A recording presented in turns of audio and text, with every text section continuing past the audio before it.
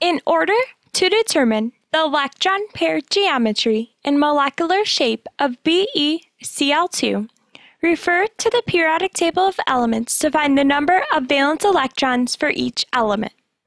The total number of valence electrons in this molecule is 16. 2 electrons from beryllium and 7 electrons from each chlorine atom.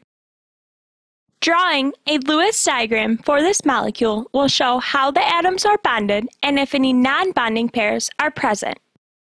Notice that 3 different Lewis diagrams are drawn for BeCl2. Which diagram is correct? Let's take a look at the first option. The number of valence electrons for BeCl2 is 16. After counting the electrons, there appears to be too many in this drawing. Therefore, this diagram is incorrect. The next option shows double bonds between beryllium and chlorine.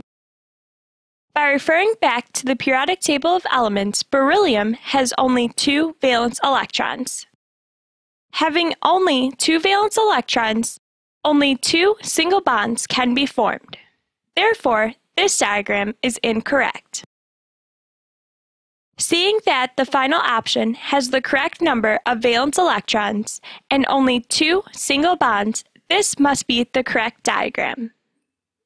A common error when drawing the structure for BeCl2 is adding extra electrons to beryllium to fulfill the octet rule of 8 valence electrons.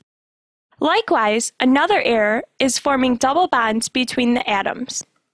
Beryllium, like hydrogen, is an exception to the octet rule and typically has 4 electrons around it when we draw the Lewis diagram.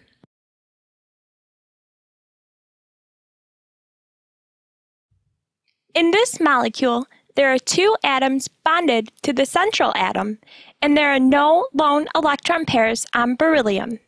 Therefore, the electron pair geometry and molecular geometry is linear with a bond angle of 180 degrees.